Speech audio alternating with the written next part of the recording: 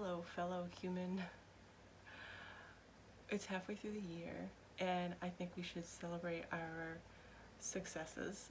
And I know that we'll get through to the other side if we just escape into a book. So now I'm going to perform the mid-year book freakout tag.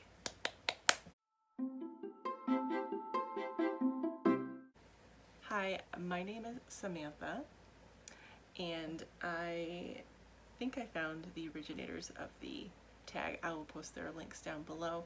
And traditionally this tag is to be used to kind of reflect on what you've read so far this year and what you're looking forward to, and also not to make yourself feel so bad about your Goodreads goal if you have a physical number of books that you want to read, but I think it could.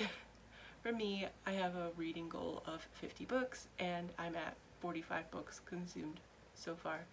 I'm gonna kick this goal's ass, so yeah. Let's jump into these prompts. Right off the bat, what's the best book that you've read in 2020? And I feel like I should reintroduce myself. My name's Samantha and I'm obsessed with the book Oval by Ilvia Wilk. This is what I would consider as a soft speculative sci-fi with a hint of the approaching apocalypse. We'll wait for that card to pass. I absolutely adore this book. In fact, it's really kind of fighting for the #1 slot in favorite books of all time, and it's pretty much just about how corporations would run this world to the ground if we rely entirely on their philanthropic skill. It's not skill, it's their shit. Best sequel you've read this year. That's gonna go to the Space Boy.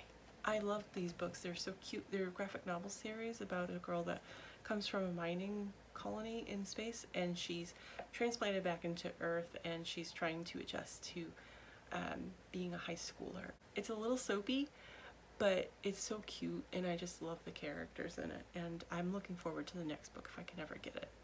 A new release you haven't read yet but want to. The Faceless Old Woman Who Secretly Lives in Your Home. I don't normally buy books before I've read them and love them, but I have a good feeling about this one because the Faceless Old Woman Who Secretly Lives in Your Home is one of my favorite characters from the podcast, Welcome to Night Vale. She's read by Mara Wilson, and actually I think this book is read by Mara Wilson if you listen to it on audio. And I actually did start reading it. I just read like the first paragraph because, you know, you gotta sample it. And I thought I could hear her voice through this. And I think that this is gonna be more character book than the previous book, Welcome to Night Vale. I know there's another one I haven't picked up yet, and I'm skeptical about it. I have good feelings about this one. I don't know if I'm gonna read it devours, but the first book was a big disappointment because I don't think that it was character focused, and that's what I was looking for. And yes, we're gonna get to this probably next month, I think. It feels like a beach read because it's got pirates, and it's a love story and tragedy and blah blah blah. Most anticipated release for the second half of the year, that's gonna go to V.E. Schwab and her, I think it's The Invisible Life of Addie LaRue, something like that.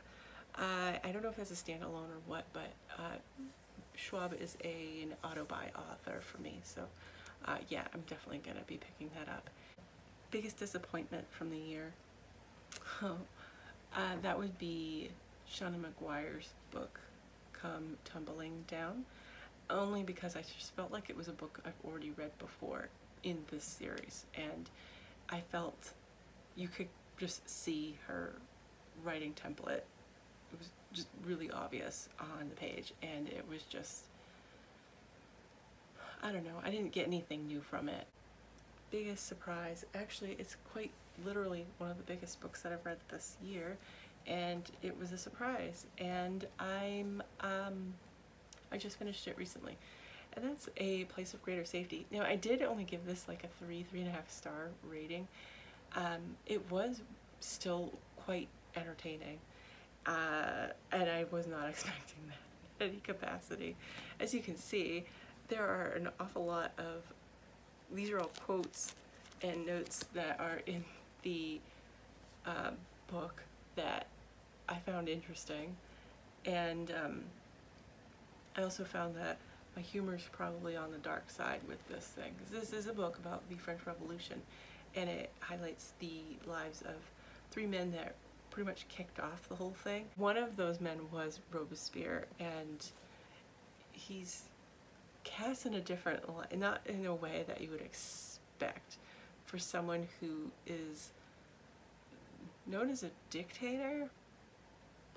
It's weird. And then his I don't know if you call them colleagues, friends, whatever, but it follows, okay, his name is Georges-Jacques Danton, and they just call him Danton throughout, and Camille Desmoulins, and I liked Camille. A lot of these quotes are from Camille because he's a snarky ass. Favorite new author? I have 2. Obviously, Ilvia, and if she writes another book, I will definitely be picking that up. And also Samantha Irby. I am actively reading, well, not actively, read the first chapter, and I had to put down the book because I picked up a project for the month of July, but I did read one of her books last month. Oh my god, I've already spaced on the title. Newest fictional crush. I don't have a new crush. I don't even have any realism crushes. So, yeah. If we were gonna push it, maybe carryover crush from, I think last year I read the first book in the Children in Blood and Bones. Rowan was the character that I thought was really, I just think he's funny, he's bitey and hilarious, and he's kind of an ass. He's not a guy that you'd actually want to date, but I still want him to get with Zaylee. And I did read the second book in the Legacy of Orisha series. What is it? I have the cover here. So yeah, he's in there, and he's cool. But my crush is Wayne, so, and that was probably the closest thing you can get to it. Newest favorite character, on the other hand, I actually have a bunch.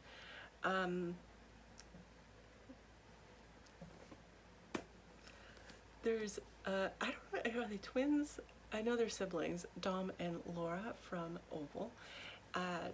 The book is set in Berlin, and Dom and Laura come from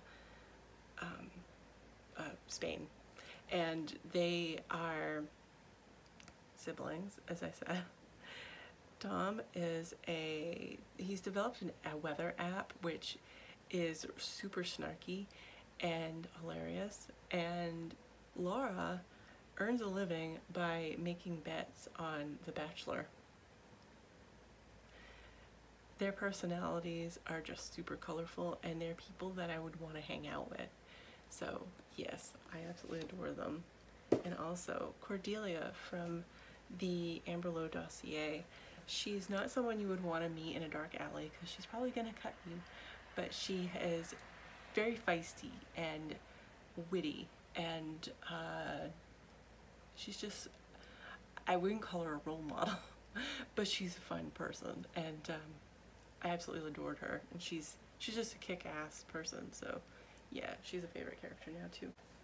Book that made you cry.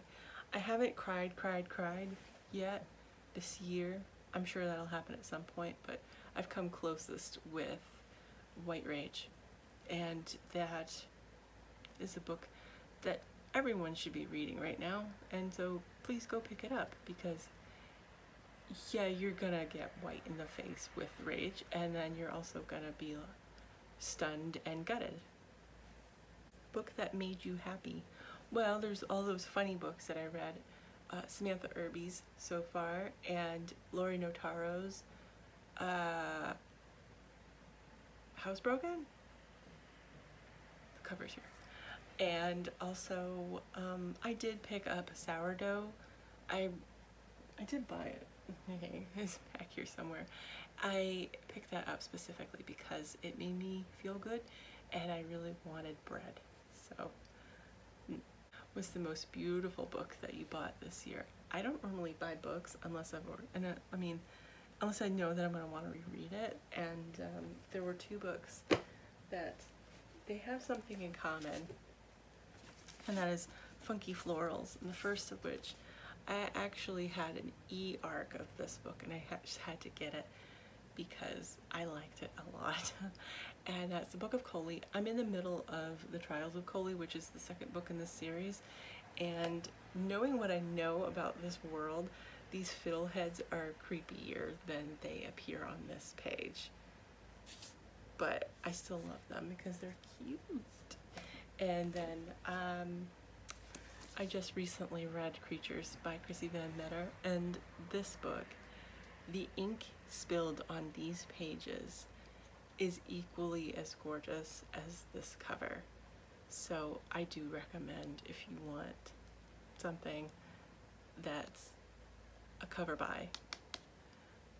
Gotta love those sea anemones. What do you need to read by the end of this year?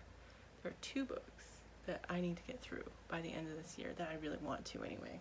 Whether or not I do, that is to be determined. I'm pretty sure that I'm going to get through The City We Became by N.K. Jemisin. I started this last month and on audio and was immediately thinking, I need to get this book, please. So I put it on hold. I also started a new project, which I will link up here, for the month of July. And so I am going to listen to this on audiobook, but there were a bunch of quotes that are in here that I needed to pull. I made it to page 50-ish.